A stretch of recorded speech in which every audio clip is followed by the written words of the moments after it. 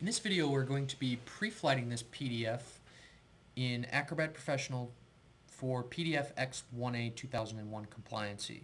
PDF X1A is an industry standard setting that ensures there to be less problems in a print environment.